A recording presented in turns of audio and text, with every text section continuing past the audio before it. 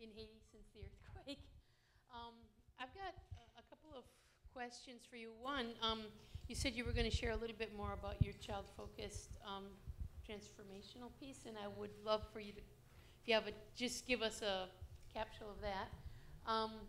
Secondly, I'm extremely thankful for the emphasis on justice and the two schools, or the two sides to justice.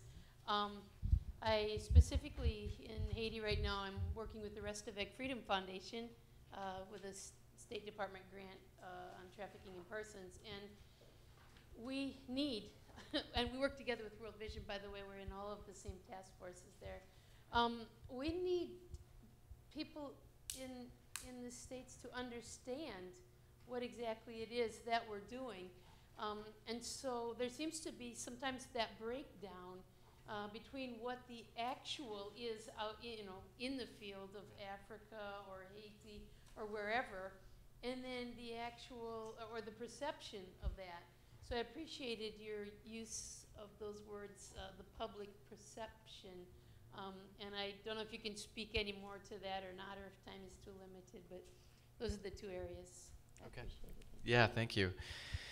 Well, just in terms of World Vision's transformational development model, there's certainly people in the room that could speak to that probably better than I can, but essentially, we try to come alongside a community and help the community identify what its own needs are in the areas of health, education, water, sanitation, economic opportunity, et cetera. And we try to take a very holistic view of fighting poverty and helping communities lift themselves into greater self-sufficiency, that you can't just deal with one sector oftentimes. You've got to look at the connections between these various sectors and also between people's lack of access to basic services that can enable them to live a life that's more full and healthy.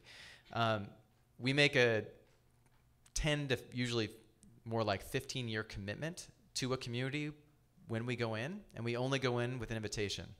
So the first step as we identify a community that's vulnerable is to speak with community leaders, to share with them what our model looks like and what the responsibilities are associated with becoming a partner of World Vision. We identify local partners that can help us be implementers of some of our programs. And then we work with them over this long period in order to develop the overall approach and then adapt that approach over time. It's child-focused because our focus is on children, and we believe if the children are thriving, the community is going to thrive. We also connect individual children who are registered to donors in the United States. Some of you in this room may even be a World Vision child sponsor, and if you are, thank you. But basically, what that does is it enables a donor to connect to the life and story of an individual child. I talked about how statistics are overwhelming. And so, child sponsorship has been a brilliant way to help break down these overwhelming issues and really help connect people to an individual child. The funding that a family in the United States gives for that child does help that child, but also helps the entire community. It goes in to support all these programs that are about community transformation.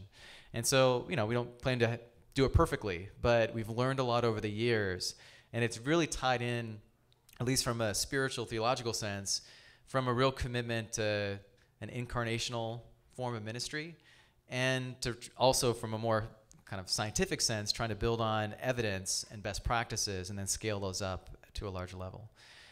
Your other question about kind of some of the challenges associated with what's happening on the ground versus maybe what gets reported or kind of information that's out there. I mean, certainly Haiti's been a real challenge in that regard. I know some people, unfortunately, jokingly call Haiti the Republic of NGOs, in part because there's a huge presence of NGOs, and you've had a very weak central government. You've had, obviously, multiple coups and a lot of turmoil, the earthquake most recently.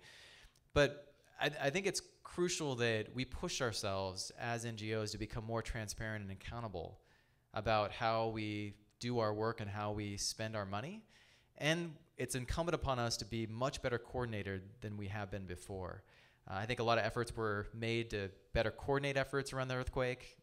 Certainly was not a perfect example of good coordination, but I think some lessons have been learned.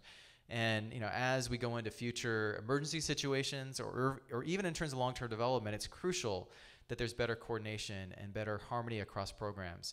That's happening much more at the government level, in part because many of us have been pushing for a pretty strong aid reform agenda. And some of these broad principles you probably heard about local ownership and being results driven, and making sure there's a country plan, all tie into that. And I think if we move more in that direction, we can ensure that everyone is playing their role and is doing it in a more effective way.